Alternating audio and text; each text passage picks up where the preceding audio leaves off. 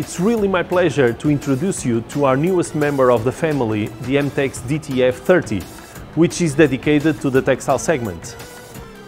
DTF means direct to film, or in other words, printing directly on the film.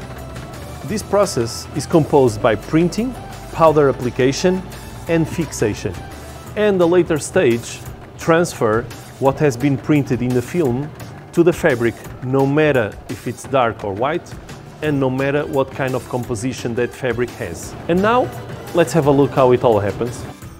We choose the design, and afterwards we give the printing order to the DTF machine.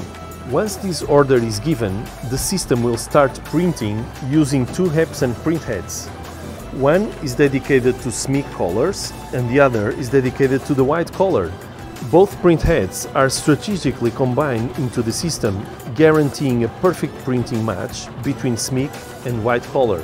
Also, both of them allow to control the ink density separately for a better contrast adjustment according to the need of each job.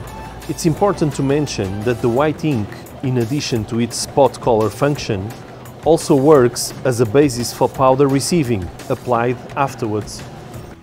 The MTEX DTF 30 has a controlled pre-dryer that maintains the film's temperature stability between the printing process and the powder shaking.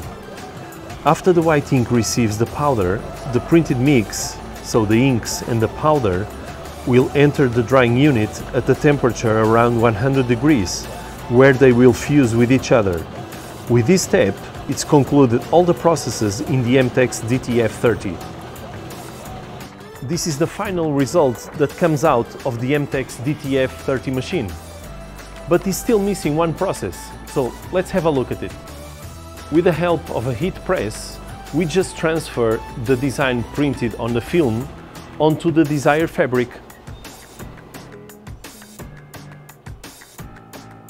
This is a revolutionary process, as it's fast, simple and environmentally friendly, because it uses pigment water-based inks and also doesn't require pre or post-treatment, allowing you to achieve this kind of quality during many washes.